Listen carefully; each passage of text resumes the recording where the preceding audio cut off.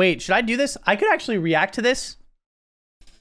I could actually make this a YouTube video. All right, guys. Today we're going to be looking at a new Sonic Adventure 2 TAS of Dark Story, actually.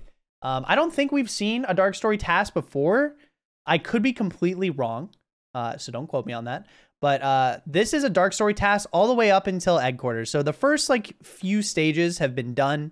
It's still a work in progress. This has been done by, let's see, Tails98. Pretty pog. No, Dawn is confirming. Dawn SR, the one and only Dawn SR, is in chat confirming right now. There has not been any Dark Story TAS before. So, I'm excited to see. I've not watched this. I did not pre-watch. Let's see.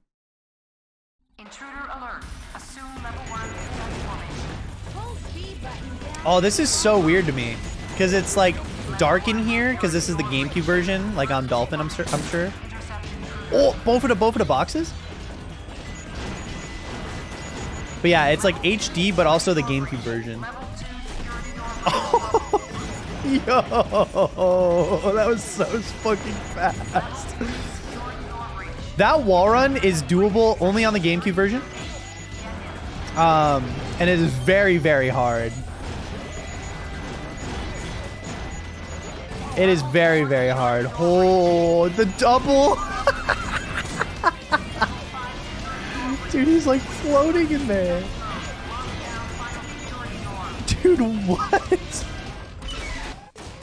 Yeah, the speeches are sick. He made it so far. Oh, that's so sick. He like was keeping the speed on the ledge on like the little step there. That's crazy. Sub 1.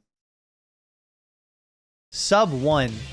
So I guess the reset there is faster after it does, because it saves after every level after like it shows like the score and stuff. So I'm sure it's faster to just reset and hop back into it, which is why he did that there.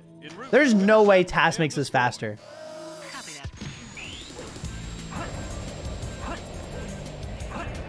Whoa. Whoa, that's just actually just swag. Okay, TAS did kind of make it faster. TAS did kind of make that faster. I don't think I've ever seen anybody get that time before.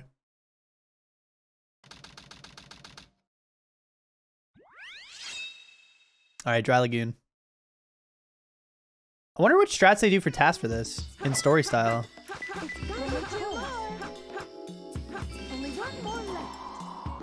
Oh my god! Whoa! Holy shit, no, run that back. Run that actually back. Dude, this is so crazy. He's doing like slope boost angle drill dives at fucking... Oh, like slope boosting all over the place. All those drill dives on the ground are slope boosts. Like for, well, drill boost, I guess, technically, into the slope. And then clips out of bounds to the small oasis. Or there's a big oasis. Holy shit. That was just insane. The circus was torn down.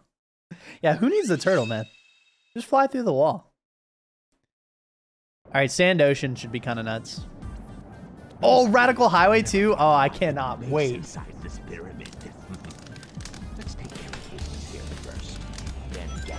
I assume they still sandwalk, yeah? Whoa, that jump was weird. Yeah. Whoa, they just turned the... This is weird looking. So for this trick, normally they don't turn the camera this way. It's normally the other way. Because they don't want to touch the camera at all to, like... just add extra, like, pressing buttons into, like, doing the trick. But, wow. It is a frame-perfect trick as well. People can do this without TAS, though. That's interesting. The height of that, normally you have to use the enemy's bombs that fall down to like push you down closer to the upgrade, but he was already at a low enough height from the sandwalking to just get to the upgrade. Whoa! What did he even do? How did he boost off of that like that? I think like the The little platform thing just like squeezed him out and pushed him forward.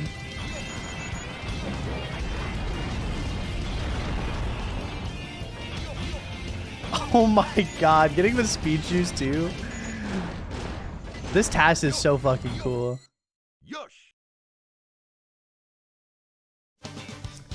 During all of this, they were ring routing for speed shoes. I didn't even pay attention to that.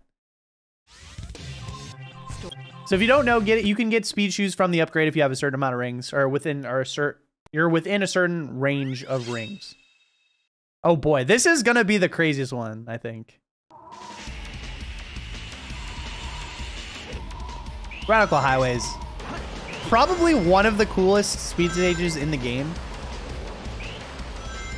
Might be the coolest. I don't know. Pyramid Cave is pretty up there, though.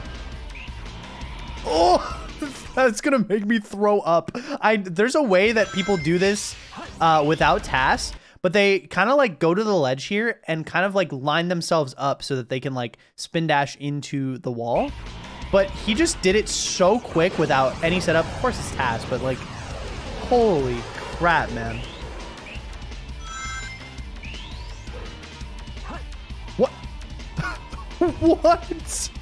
Okay, so I feel like I should be explaining some of this stuff. This works because the speed, the loops lock your speed to a certain value so you can make it through. But he uses the loop speed here and abuses skewed gravity so that he can make it into a further part in the stage. But he goes like really far. Wow. Oh, dude, he did a wall run. Here we go. This is so crazy. Again, using skewed gravity. Oh, he's doing, okay. So what you just saw in the first loop, he did there again. It doesn't look like it because you can't, the camera didn't follow shadow, but oh my god, and he's spin dashing on the corkscrew thing. A 106. Jesus Christ, dude, this shit's crazy. This is so sick. Dude, I can't wait to see when this is done. Okay, this is the last stage that we have. You'll notice that a little bit of the cutscene played out and a little bit of the text played. I think the text was skipped instantly, but they waited for the cutscene so that they could get the right frame count for whatever set that they're gonna get here. What set you get in the game is based off what the frame counter is, so that's why they waited a specific amount of time in the cutscene before skipping it. Dude, what? You can clip there? Hey, you can clip there?